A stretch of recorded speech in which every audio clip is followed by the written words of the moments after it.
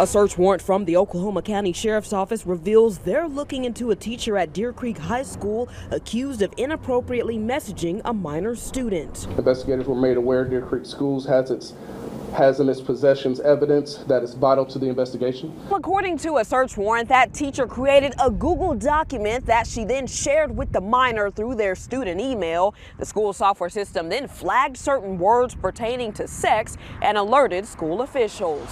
Anything that goes on the internet, on computers, there's always timestamps and digital footprints left behind, and so you can always track that down. The search warrant says the teacher that we're not naming at this time sent a nude image to the minor, and there was a lot of text communication between them sexual in nature.